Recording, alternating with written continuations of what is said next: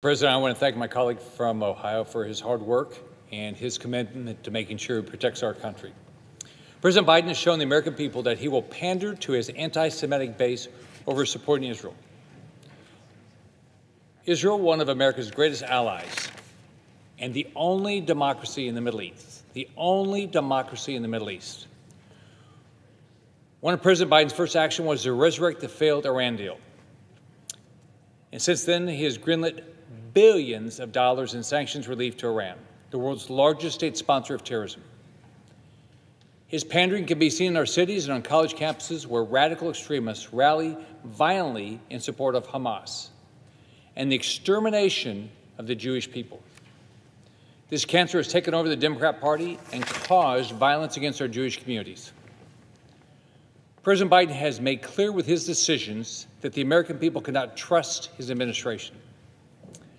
I certainly do not, which is why I'm highly concerned that without proper safeguards, the Biden administration will use this aid package as leverage against our great ally, Israel. On October 7th, Israel-backed Hamas terrorists burned people alive in their homes, beheaded babies, raped women and young girls, and murdered parents in front of their children. They brutally murdered 1,200 innocent people in Israel, including Americans. And 200 days since the attacks are still holding 8 Americans and more than 100 other innocent people hostage in Gaza. I was in Israel last month, my 6th visit to the Jewish state in my years as Florida's governor and now U.S. Senator, and helped lead the charge in the Senate to support our great ally, Israel. I have voted for the Israel aid in this bill, only to see it fail in the Senate with all Democrats voting against it. For years, I have voted for significant funding for the Iron Dome, David Sling, and other key military assets that help Israel defend itself from Iran-backed terrorism.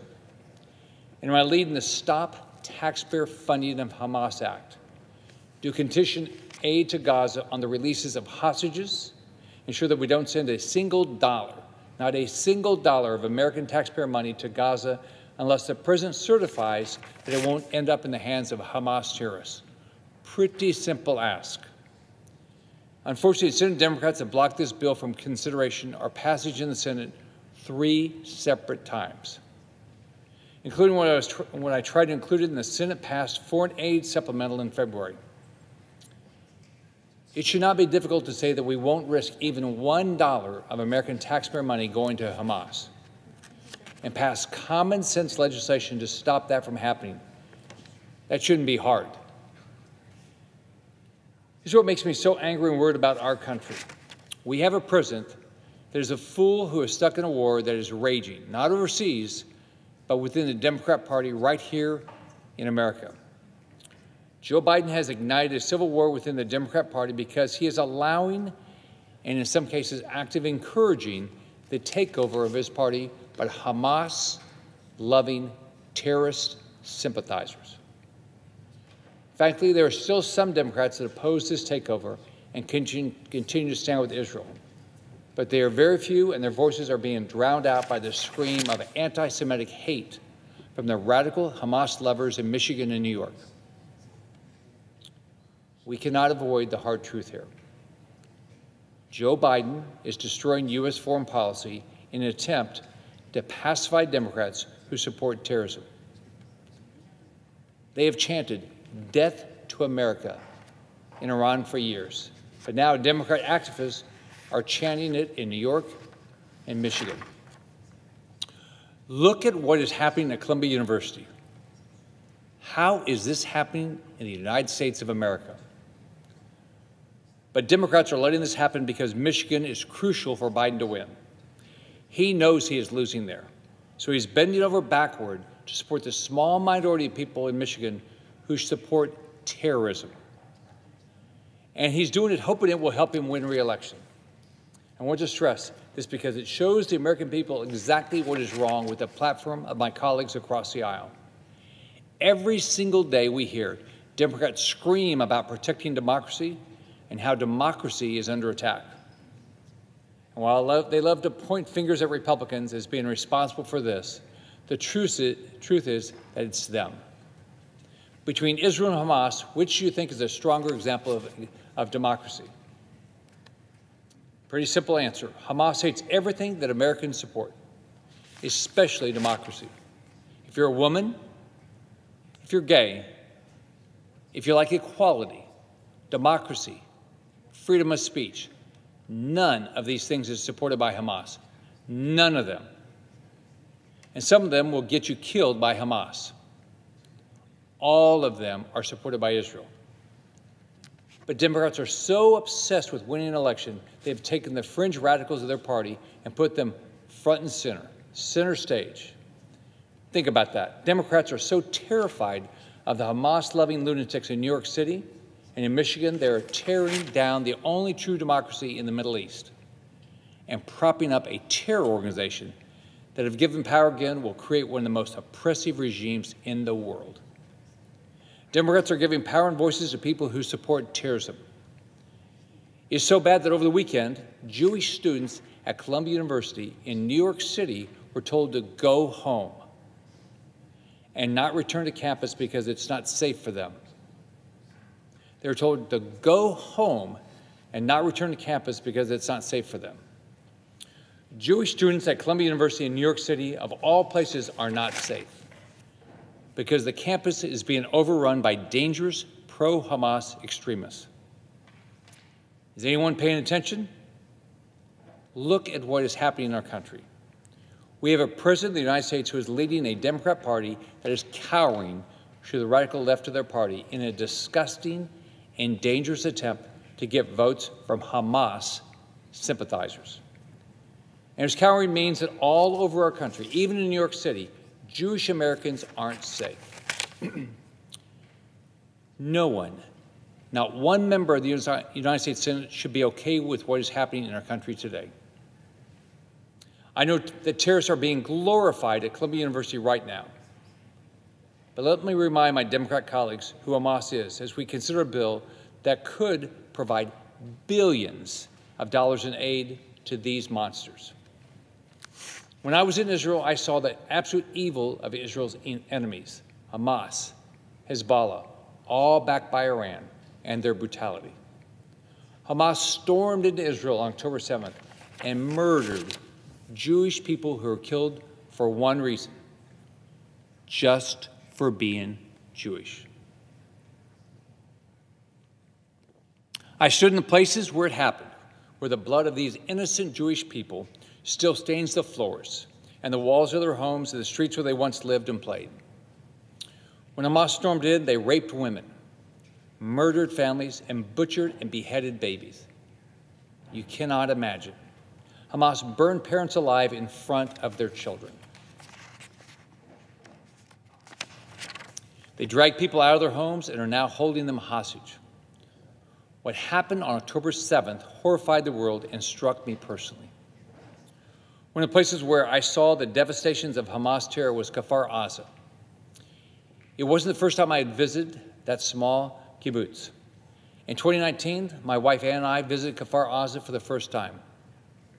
As early reports were coming out, I was really worried about the kibbutz because of its proximity to Gaza. It's about half a mile away. You can see Gaza right there.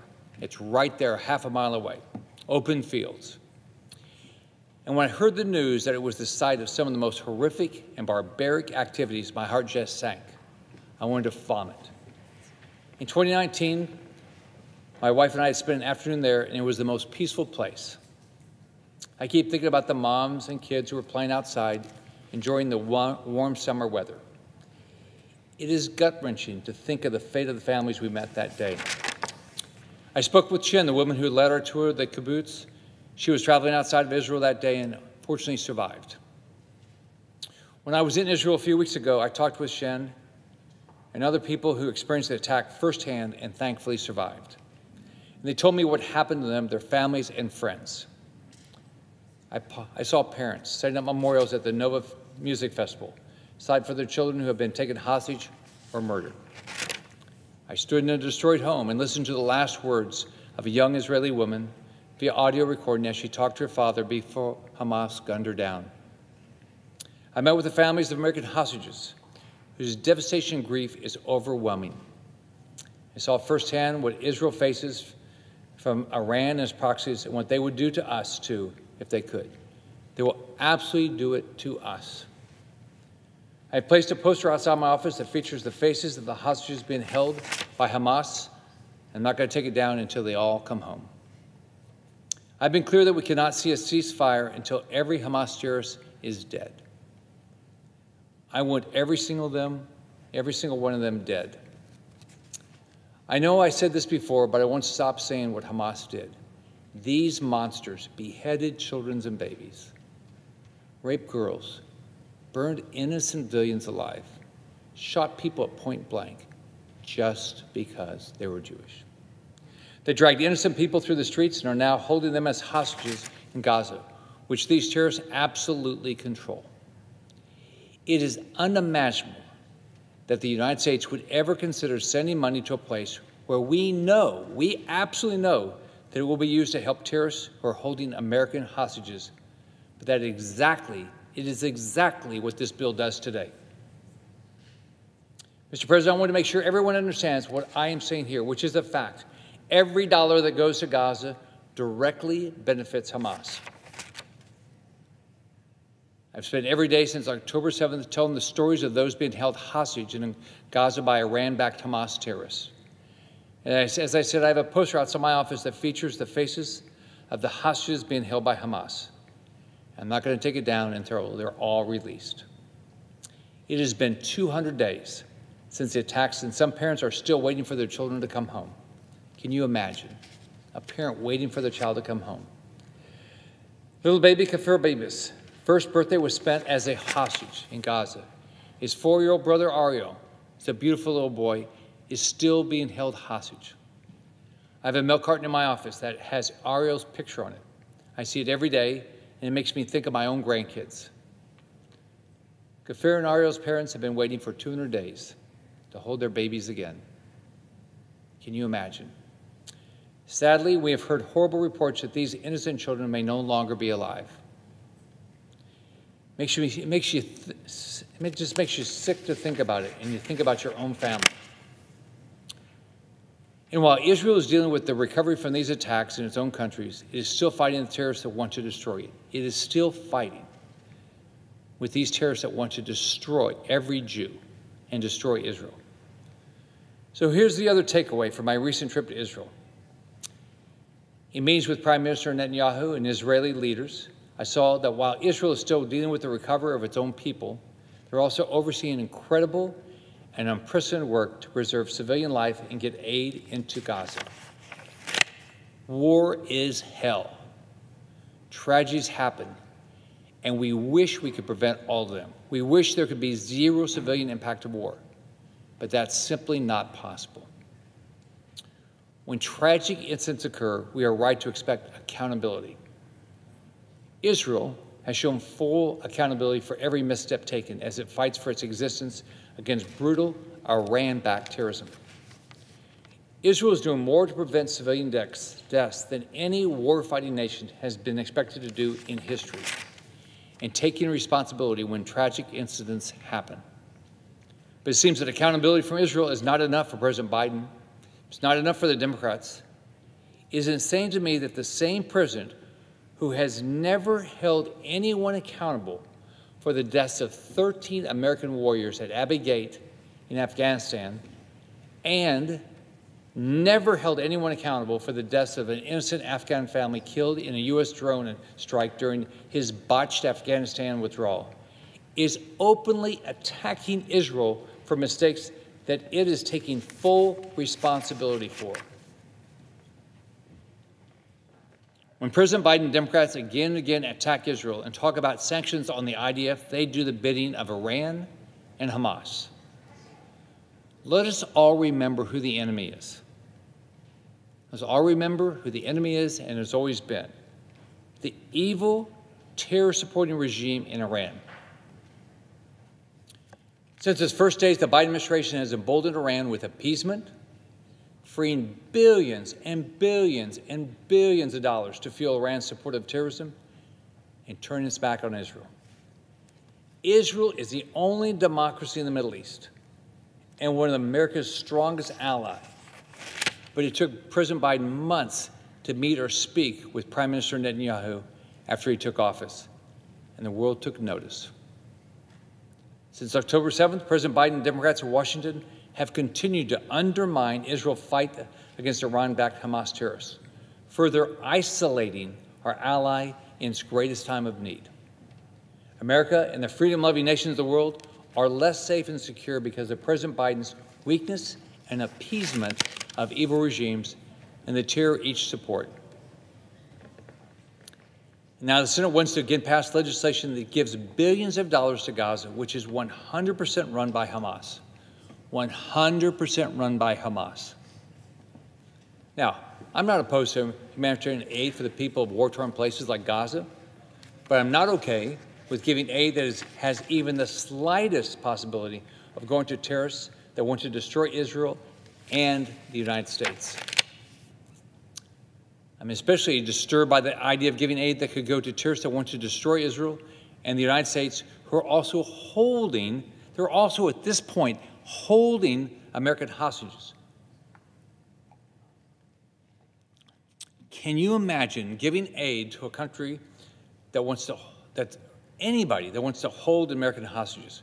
Why would we do that? How is that a minority opinion in the United States Senate? How has the Democrat Party fallen so far to the radical pro-Hamas lunatics in its base that saying, no, we won't provide humanitarian aid unless we can certify that it won't go to terrorists that are holding American hostages, is not an okay position to take. Okay position to even vote on. The 8 Americans that are being held hostage by Hamas have been held in captivity for 200 days. We believe 5 are still alive and 3 are dead. And Hamas is holding their bodies and robbing their families of the ability to bury their loved ones. Even when we know they're dead, Hamas holds their bodies. Do we see President Biden or senior members of his administration and Democrats in Washington talking about that every day? Absolutely not. What we do see from Democrats is that they continue to attack Israel, call for the ousting of its democratically elected government. They call for the ousting of its democratically elected government and allow the abandonment of our ally at the United Nations. They abandon our ally, Israel, at the United Nations and on the world stage. And it is disgusting that while they launch these attacks on our ally, Democrats say little or nothing about the fact that American citizens are being held hostage by a brutal terrorist organization that we know is committing horrific sexual abuse against these innocent people. Why has Biden given money to Gazans who are holding American hostages? Why would he do that? Why would we allow Biden to give more money to Gazans who are holding American hostages? When will this stop? Why the heck are we allowing Biden to send more money to Gaza in this bill when we know that every dollar that goes to Gaza funds the terrorism of Hamas? What are we doing to get American hostages released? What's happened? Have we sent the troops in? Have we done anything? Have you heard anything? Have you watched Biden in the Situation Room do anything? Absolutely nothing.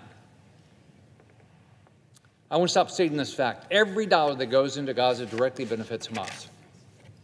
That is the undeniable truth, and it's why I've been fighting for years to pass a simple bill, stop taxpayer funding of Hamas, which simply prevents U.S. taxpayers from going to Gaza unless the Biden administration can certify that not a single cent will go to Hamas.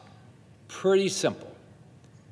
This isn't a solution in search of a problem. It addresses a very real threat of taxpayer money funding Iran-backed terrorism that seeks to destroy Israel and is holding American hostages. We cannot allow, how can it be fair to allow an American family with a family member being held hostage in Gaza to see their tax dollars go to the same people who are holding their family member hostage?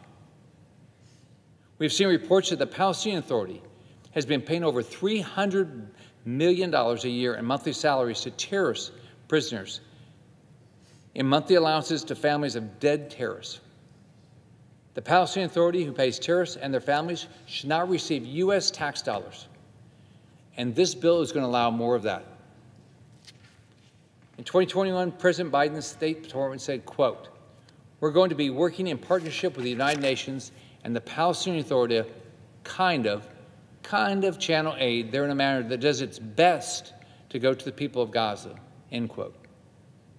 The official went on to say, quote, as we've seen in life, as we all know in life, there are no guarantees, but we're going to do everything that we can to ensure that this assistance reaches the people who need it the most, end quote. The Biden administration thinks the risk of resources going to Hamas terrorists is okay because, quote, in life there are no guarantees, unquote. I reject that. I do not believe we should leave anything to chance when it comes to preventing U.S. taxpayer dollars from being sent to the brutal terrorists that slaughtered so many Israelis and Americans and are holding American hostages. Senate Democrats have made clear that they are so terrified of losing the votes of radical, Hamas-loving leftists that they cannot even bring themselves to support something that simply makes sure we aren't sending money to the thugs that brutally murdered 1,200 innocent people, including more than 30 Americans, on October 7th, and who are still holding American hostages. They won't even allow us to have a vote on it. It's hard to imagine that this is where we are today, and this bill that is before us does nothing to address this while approving billions in aid for Gaza that we know will go straight to Hamas. Nothing, absolutely nothing in this bill says that money will not go to Hamas because there is nothing in this bill that prevents it. Again, there is nothing in this bill that prevents your taxpayer money from going to Gaza where it will directly benefit Hamas. I've heard about my colleagues on the left talk about needing to support the children of Gaza. No child should suffer, but the children of Gaza suffer every day, not because of Israel, not because of America, but because of Hamas. They suffer every day because Hamas takes aid dollars that comes into Gaza to fund its terror against Israel and the United States. If my Democrat colleagues want to make sure any U.S. tax dollars only go to help the children of Gaza, they would fully support my Stop Taxpayer Funding of Hamas Act. But they won't even let me have a vote on it. It would make certain that no aid goes to Hamas. It would not stop all aid from going to the children of Gaza. It would just make sure that that is the only place it goes and not to Hamas terrorists. But again and again, Democrats have blocked the Senate from even voting on this. It makes no sense to me. We should aid our ally Israel now. I've been trying to get that done for months, and Senate Democrats have blocked it 5 times. While it is extremely important to continue to fund Israel's defense efforts, as I've fought to do for years, I fear that President Biden will use this as leverage he needs to advance his radical, anti-Israel foreign policy to appease the anti-Semites in his own party. I was just in Israel and clearly understood the urgency in delivering aid to Israel. But without safeguards in place to ensure that no money goes to Hamas, or that Biden cannot say, quote, strings attached, this aid doesn't protect Israel from being forced into an unacceptable compromise with the Biden administration while it's at war. What Prime Minister Netanyahu said is give us time and space to destroy Hamas, and we will. Too often in Washington, compromise means that everyone gets what they want, so nobody has to make a tough choice. The bill before the Senate today is a perfect example of this broken way of doing business that has become the norm in Washington. If given the opportunity to vote on these issues independently, as the House did, I would vote to support aid for Israel in a heartbeat with strong safeguards, as I have in the Senate multiple times, all of which have been blocked by Democrats prior to this vote. I would vote to ban TikTok, lest we see a total divestment from it by entities controlled by Communist China. I would vote to sanction the evil regime in Iran. I would vote to support aid for Taiwan so it can fend off threats of invasion by Communist China. And I would vote for the Repo Act, which allows for the confiscation of Russian assets, and I'm a proud co-sponsor, while opposing the fact that this bill allows President Biden to send billions of dollars of U.S. taxpayer dollars in unaccountable aid to Ukraine. Unaccountable aid to Ukraine, including billions to pay the salaries of Ukrainian politicians. Why are we borrowing our money to pay for the salaries of Ukrainian politicians? It makes no sense for the United States to borrow dollar after dollar after dollar so we can pay the salaries of politicians in Ukraine, while our border is wide open. I've had a red line in the debate about the future of any aid to Ukraine. First, it must be lethal only. And second, any action taken by the United States to secure the borders of Ukraine must be tied by forcing. It's the only way it's going to happen. And you have to force the Biden administration to secure the U.S. southern border. In some of his first actions as president, Joe Biden took multiple executive actions to dismantle the border security policies enacted by President Trump, which created the most secure U.S. southern border in recent history. The catastrophic results of Biden's open border policies are being felt by nearly every American family. Since Biden took office, more than 10 million illegal aliens, unvetted, have unlawfully crossed our border, and more than 6 million have been released into the United States. We have no idea who these people are. Deadly fentanyl, the precursors of which are supplied by Communist China and manufactured by the savage Mexican drug cartels, are killing more than 70,000 Americans every year. Why don't the Democrats care about this? Terrorists and dangerous criminals are coming across the border in droves. Why don't the Democrats care about this? The FBI director admitted to me under oath that we now have terrorist cells in the United States because of the open southern border. And we've all seen the horror brought to our communities by violent illegal aliens murdering innocent Americans like Lincoln Riley. But the Senate won't have the chance to vote on each bill which passed the House individually. No, we won't have a chance to do that individually, the way it was done in the House, and we're not going to have a chance to change this bill. It's up or down. If you don't like a provision, tough luck. You don't get an amendment vote. It's a sad day for our body to be shut out of the process like this. While some politicians will claim that the bill before the Senate today is some magic bullet that will restore order and protect democracy across the world, we know that's a lie. Most bills have some good policy. This one is no different. However, I cannot bring myself to look the other way and vote for policies that will in many ways prolong the suffering that Biden's weaknesses and appeasement have caused for Americans and our friends and allies around the world each and every day. Mr. President, I yield to my colleague from Utah. And I retain the balance of my time.